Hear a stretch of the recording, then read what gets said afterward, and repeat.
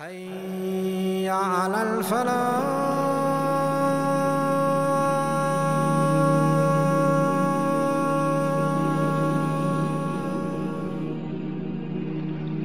Circa 2000 BCE, Ibrahim leaves Hajar and Ismail.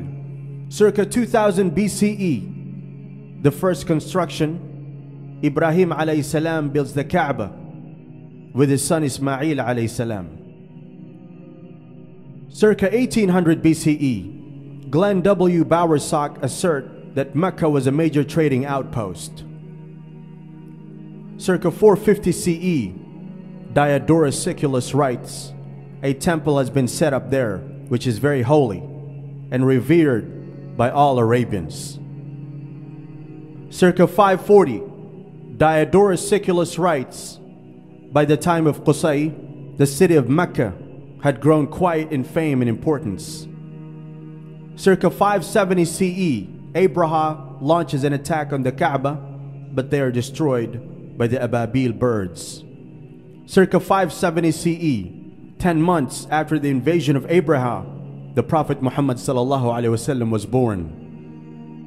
Circa 608 CE, after flash flood, the Kaaba was destroyed. The Quraysh had to rebuild the Kaaba. Circa 683 CE, Yazid ibn Muawiyah besieged Mecca and bombarded it with catapults. Circa 683 CE, after the Kaaba was destroyed by Muawiyah's army, Abdullah ibn Zubayr decided to rebuild the Kaaba on the basis of the foundations laid by Ibrahim alayhi salam. Circa 693 CE, Al-Hajjaj ibn Yusuf destroyed the Kaaba and restored its old structure as the Quraysh had it, which he later regretted. Circa 809 CE, Khalifa Harun al-Rashid wanted to rebuild the Kaaba, but Imam Malik said it would become a toy in the hands of kings.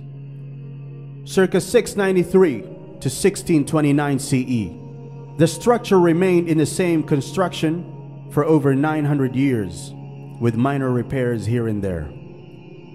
Circa 1629 CE, heavy storms severely damaged the Kaaba, knocking the walls down. Sultan Murad Khan, the Ottoman Khalifa, rebuilt the Kaaba for the very last time. 1996 CE, a major reconstruction of the Kaaba took place in 1996. The only original thing left from the Kaaba were the stones.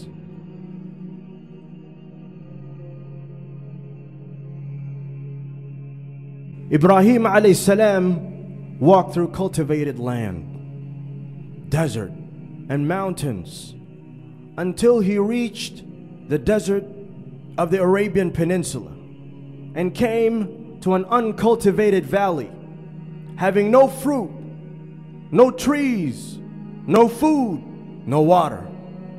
The valley had no sign of life. After Ibrahim had helped his wife Hajar and child Ismail, who was still nursing, to dismount, he left them with a small amount of food and water, which was hardly enough for 2 days. He turned around and walked away. Hajar hurried after him, asking, "Where are you going, Ya Ibrahim? Leaving us in this barren valley? Oh Ibrahim, where are you going? Leaving us in this valley where there is no person whose company we may enjoy?" Ibrahim did not answer her, but continued walking. She repeated, "Oh Ibrahim, where are you going?" But he remained silent. Finally, she understood that he was not acting on his own initiative. She realized that Allah had commanded him to do this. "Did Allah command you to do so?" He replied, "Yes." Then his great wife said, "We are not going to be lost, since Allah, who has commanded you, is with us." Ibrahim invoked Almighty Allah thus, "O our Lord, I have made some of my offspring to dwell in a valley with no cultivation. in order, O our Lord, that they may offer prayers perfectly. So fill some hearts among men with love towards them.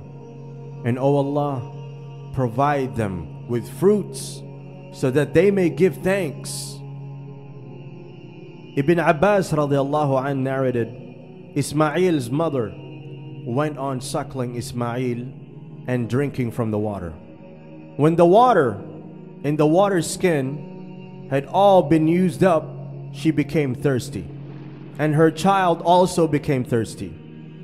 She started looking at him, tossing in agony, and she left him, for she could not endure looking at him. She found that the mountain of As-Safa was the nearest mountain to her on that land. She stood on it and started looking at the valley keenly, so that she might see somebody, but she could not see anybody.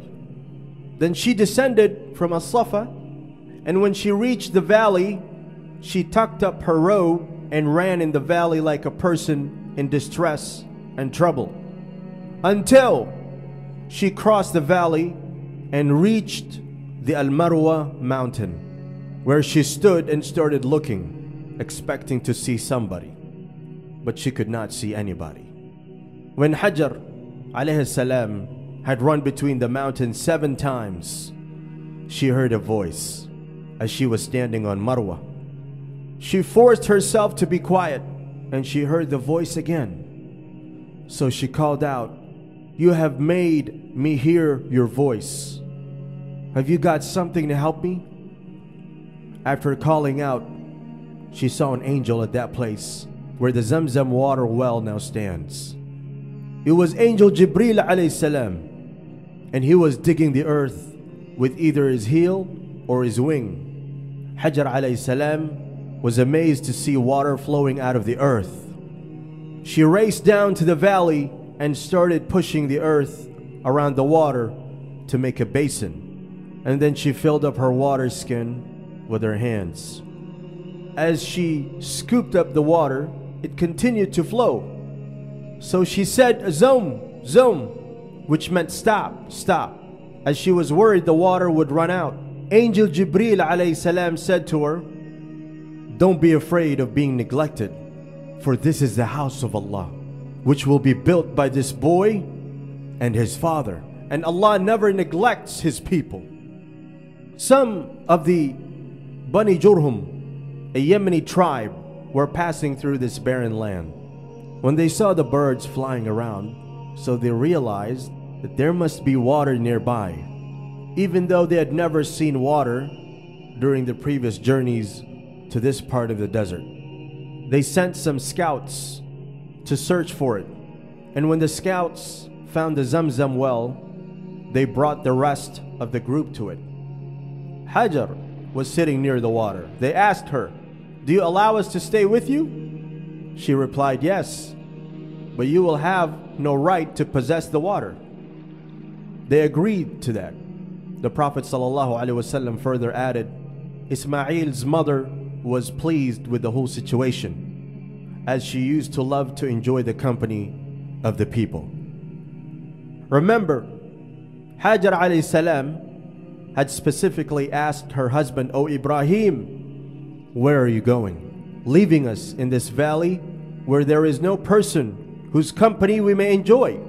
She was someone who liked to be around other people, and Allah sent a tribe of people to settle in the middle of the desert, so Hajar alayhi salam wouldn't be alone. This group from Bani Jurhum sent word to their families to come and join them, and they settled as permanent residents in Mecca. Ismail alayhi salam grew up among them and learned Arabic from them, and Ibn Abbas radiallahu an narrates that his virtues caused them to love and admire him as he grew up. Now years later, Ibrahim again in reunion with his son Ismail. At that time there was no place built for the worship of Allah. Ibrahim wished there could be such a place where people would be in peace and concentrate solely for the worship of Allah. His wish was answered when Allah ordered him to build the sacred house, the Kaaba. Ibrahim said to Ismail, "O Ismail, Allah has given me an order. Will you help me execute it?" "Yes, I will," Ismail said. "Allah has ordered me to build a house here," he said, pointing to a hillock higher than the land surrounding it. They went towards the place and started building the foundations of the Kaaba. Ismail brought the stones and Ibrahim built the walls. And when the walls became high, Ismail brought a large stone and put it in front of his father, who stood over it and carried on building, while Ismail was handing him the stones. Both of them went on building and going around the Kaaba, saying, "O our Lord, accept this service from us." When they finished the building, Angel Jibril descended from the heaven and showed Ibrahim the rituals of Hajj. Then Ibrahim stepped on the stone and called on people, "O people, obey your Lord." This large stone which Ibrahim stepped on is still there to this day near the Kaaba. It is called Maqam Ibrahim. Circa 1800 before the Common Era, scholars such as Glenn W. Bowersock assert that Mecca was a major trading outpost. Circa 450 before the Common Era, the Greek historian Diodorus Siculus writes about Arabia in his book Bibliotheca Historica, describing a holy shrine, and a temple has been set up there which is very holy and exceedingly revered by all Arabians. But by the time of Qusay, the city of Mecca had grown quite in fame and importance. Circa 570 Common Era, Abraham al-Habashi was the viceroy to al-Najashi, Negus, king of Abyssinia in Yemen. Abraham saw that the Arabs venerated the Kaaba and went on pilgrimage to it. He became envious and so built a big church in Sana'a so that the Arabs would perform pilgrimage to it. Having heard about that, a man from Banu Kinana entered the church at night and relieved himself in there. When Abraham knew that the man who did that was an Arab from the caretakers of the Kaaba, he swore to destroy the Kaaba. He mobilized a large army and marched on towards the Kaaba. Elephants were among the animals that army used. The people of Mecca fled to the mountains seeking fortification, and they did not resist Abraha. Abdul Muttalib went to Abraha to ask him to return his camels, which were taken by the army. Abraha said to him, "When I saw you, I admired you. But now that you have spoken to me, I have ceased to admire you. You're asking me to return your 200 camels, but you do not ask me not to destroy this house of worship of your religion and the religion of your fathers?" Abdul Muttalib replied, "I am the Lord of the camels. As for this house, there is a Lord to protect it." Then Abdul Muttalib chanted, "My Lord, the servant has defended his herd. My Lord, defend your herd against their cross. My Lord, it is you against them. If you let them destroy our direction of worship, it is up to you, my Lord." In the morning, Abraha organized the army and prepared his elephant to enter Mecca.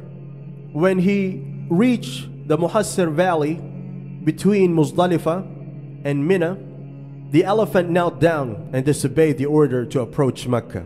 When directed to the south, east, or north, the elephant obeyed and walked. But when directed towards the Kaaba, it knelt down and would not budge. At that time, Allah the Almighty sent birds in flocks, throwing stones down on the army. Each bird had 3 stones, 1 in its beak and 2 in its feet. These stones went through the soldiers, causing them to perish. Describing the incident, Allah the Almighty says, Have you not considered, O Muhammad, how your Lord dealt with the companions of the elephant? Did he not make their plan into misguidance?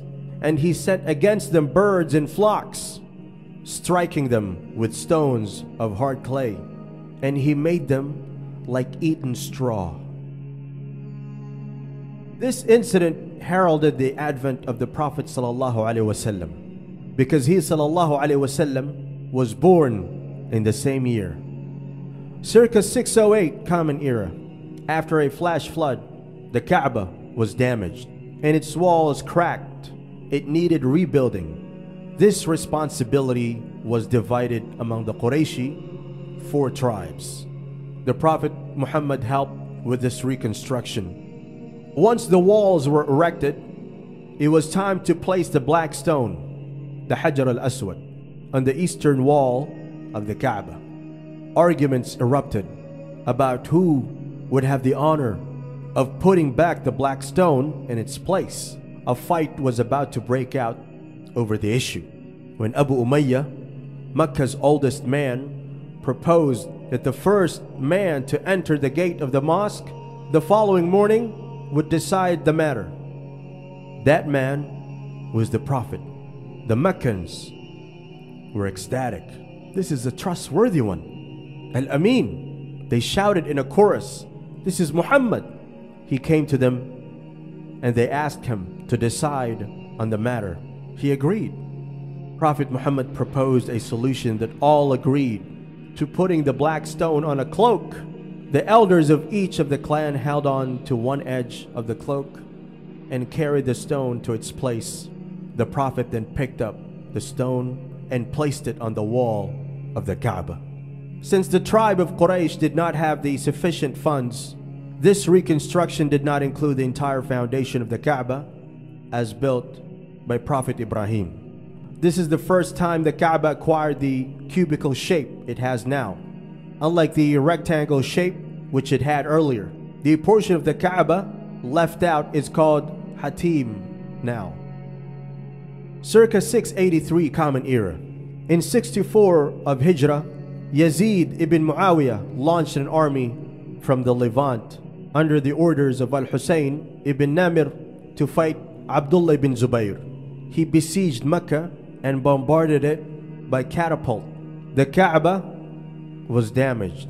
It caught fire and its walls were weakened. But after 7 days of siege, Yazid died and the army withdrew to the Levant without having entered Mecca.